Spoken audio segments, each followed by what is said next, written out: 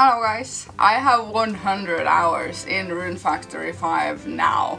Are you surprised? I am not surprised. I'm just happy that the game is living up to my expectations, and they were sky high. If you watched my previous video, my review of Rune Factory 5, I had a rough start, but oh boy did I get addicted. I am at that stage right now, totally, utterly addicted. Rune Factory 5 is such a wonderful game. I'm so fond of this game already. It is amazing. Once you get over that initial threshold of, I don't know, getting to know all the mechanics, getting to know how to do everything. And of course the performance, which hasn't been patched as far as I know. But it never bothered me, and I made a point out of that also in my review, that it hasn't bothered me to the point where I'm annoyed at the game. I don't notice it anymore. You get frame drops when you are entering and exiting houses, and sometimes when fighting. Sometimes the field takes some time to load in. But the game has never crashed on me. Nothing game breaking, nothing like that. So a quick update, where have I been? I've had Easter time, and I've done a lot of in real life things. So that is why I haven't uploaded on YouTube in a while.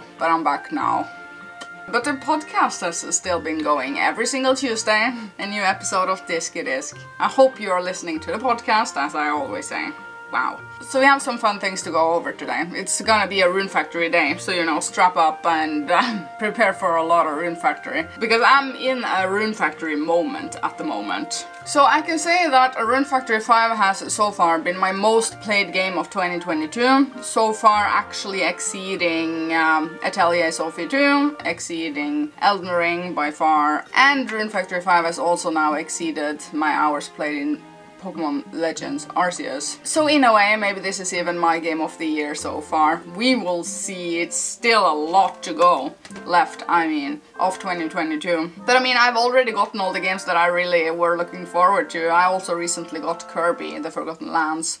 Land, not lands. Always say lands. Okay, yeah, like all the games that I talked about in my first video of the year, how I think 2022 is going to be better.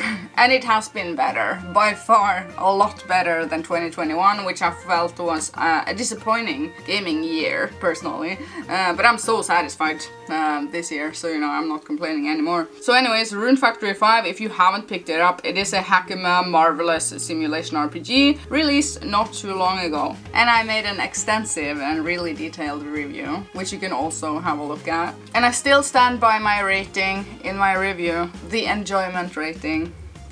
The game is simply too fun. It is my favorite genre and gameplay style. I mean, there's just so much freedom in a game like this, with all the things that you can do. I mean, the more and more I play Rune Factory 5, the actual amount of content is impressing me all the time. The amount of items, monsters, crops, a very decent amount of villagers. And I think Xseed, which is the localization team, they made a great job on this game, which I have read the blogs. I can leave a link to those down below if you're interested in how they localized the game, which is an interesting story. They messed a lot of things up and then they had to clean up their mess, basically. It's a blog post, and it was a fun time to read that. So I mean, after 100 hours in Rune Factory 5, I can completely say that I recommend the game. I am completely addicted and obsessed with the game. So you know, there's no surprise there. And I think we are going to go over my progress in the game.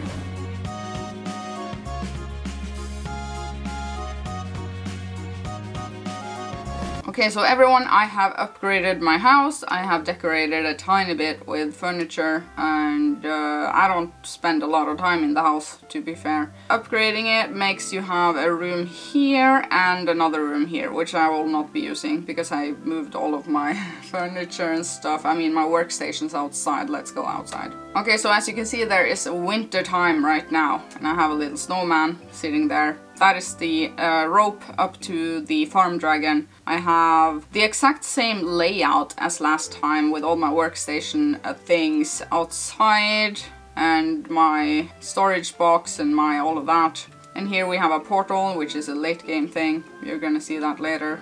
Over here I have punching bags where I level up all of my skills, which I recommend that you get. Get a lot of punching bags, put them outside like this and just smack them with every single weapon type that you have, and you will gradually level up all of your weapon types and skills. So addicting. Jesus, oh my god, so addicting. So here's my first field, which is where I plant one of every seed all the time to use my Stick-A-Lot in order to level up the crop. That is very nerdy of me to say, but you know what I'm saying if you play the game. Now let's go up to my dragon. So this is my earthy farm dragon. I plant a lot of stuff here just for having a steady income, I guess. I also have a fridge standing here because that is so convenient. Inside one of the barns I am collecting all the cute monsters, let's just say. So on the right side here I am collecting all the cats in the game, which I am missing a few, but I'm putting them next to each other like in the same barn so that I can see them properly. Here is the first boss monster, which is so much fun to ride. I will show you how that looks also. And in here I am collecting wolves, but I only have 2 of them, and also I have like a monster and all the, you know, I haven't sorted my monster barns completely yet. So it's super messy. I have a lot of monster barns on all of the farm dragons. This was just my earth dragon. Now, one thing that I'm very obsessed with, and I am always obsessed with this, it's the shipping history. The history was good. Look guys, I have completion rate of 46%, which is a lot. I mean, try to beat that. Oh, never mind, that was the crops shipping. Okay, 46% of crops.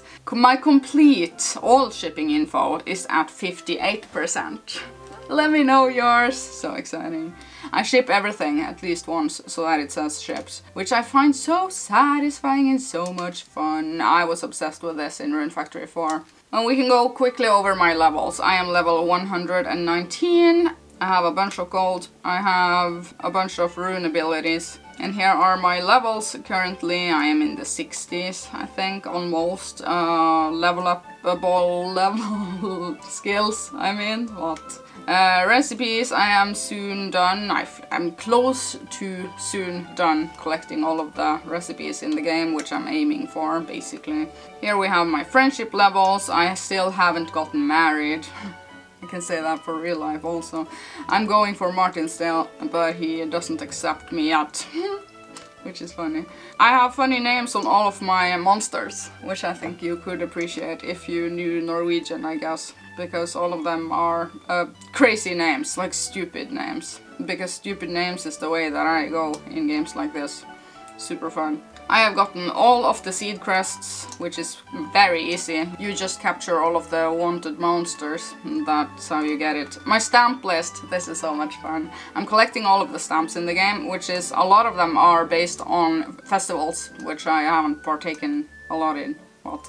But here we have all of my fishing history. I'm only missing a few fish. As you can see, that's where it ended. Yeah, I'm missing a few fish, and a lot of those are with the tag team fishing, basically. So it's going really good. That was just a taste of what it looks like inside my game.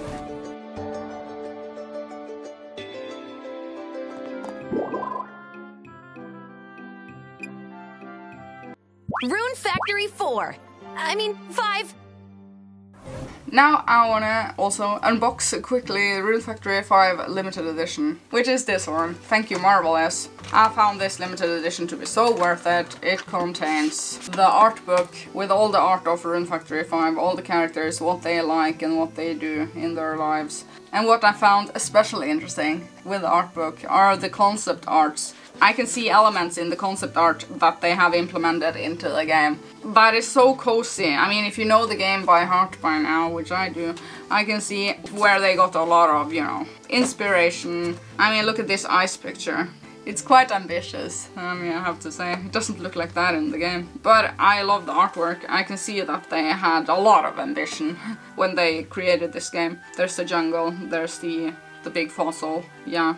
It's just very interesting. Artbook, highly recommend. The other things that came with the limited edition are, of course, the steel case of Rune Factory 5. I'm not a fan of steel cases, but I don't mind them either. It's cute, it's fun, but I have a feeling it's gonna just stay inside of the box forever. Now here's the actual game. Cute cover, I like it. Very colorful, I like the art style, I like everything. And here is the soundtrack, which I don't have the CD right here now, right now, anyway. Because I opened this in my car, and my car is a Saab 9.3.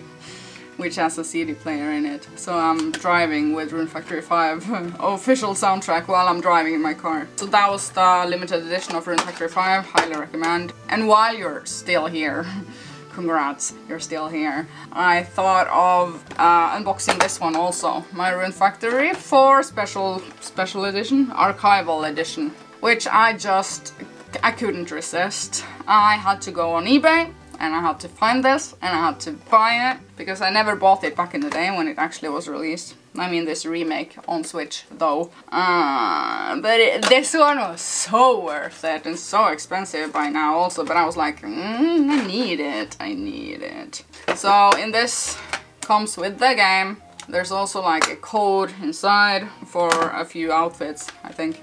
And then we have the original soundtrack, so cute. Original soundtrack. But the reason I bought the Archival edition 100% was because of this book that comes with it. This is a book that contains all of the Rune Factories. I mean, all 6 games up to this point. And then came 5, which I also have a book for now. But Rune Factory Archival book, 2006 to 2020. This art book contains Rune Factory 1, Rune Factory 2, and I mean all the characters that are belonging to those games. Rune Factory Frontier, which is such a cute game, and Rune Factory 3, which is the only game now that I am missing. I have the cover, but I don't have the cartridge, which is sad times. It's hard to come by. These games are rare by now. Super rare and expensive on eBay. Where was I? Yeah, Rune Factory Oceans is in here, and all of the characters. Rune Factory Oceans has such beautiful NPCs, in my opinion. And then we have Rune Factory 4 and 4 Special, which is the same game, only remade.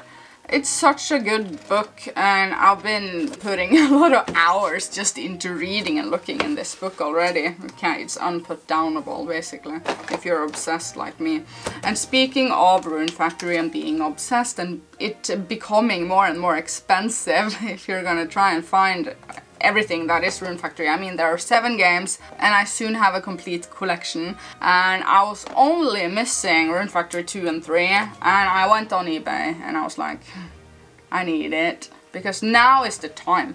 I'm so obsessed, I'm gonna complete this collection. And I am not a collector. I just buy the games that I want to play. And I wanted to play this. I've gotten quite far into it already, actually. I've been playing it now in Easter. Rune Factory 2. Such a cute copy of this game, and thank you so much to the eBay seller. I told the seller about my channel, which I will give a shout out and say hi, thank you so much. I love this copy. Came out perfectly. Positive rating 5 stars eBay, basically. Thank you. That is so exciting. I don't dare tell you what it cost. I mean, I had to pay VAT, shipping, and the Norwegian thing, which is called toll, not troll. They are trolling though. I also got this little plushie from Marvelous, which is a little woolly. Thank you. Thank you so much. Now, I mean, I hope you are enjoying Rune Factory as much as I am.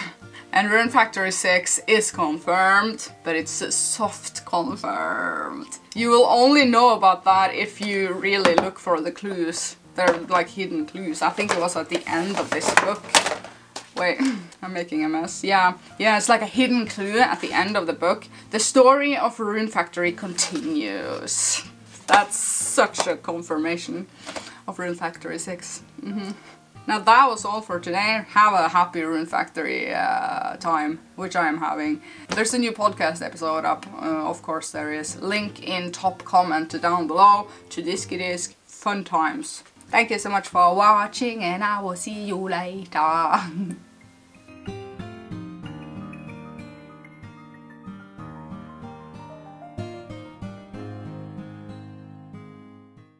Someone on my Instagram was like, do you have any other hobbies besides gaming? And I'm like, Are there other hobbies than gaming?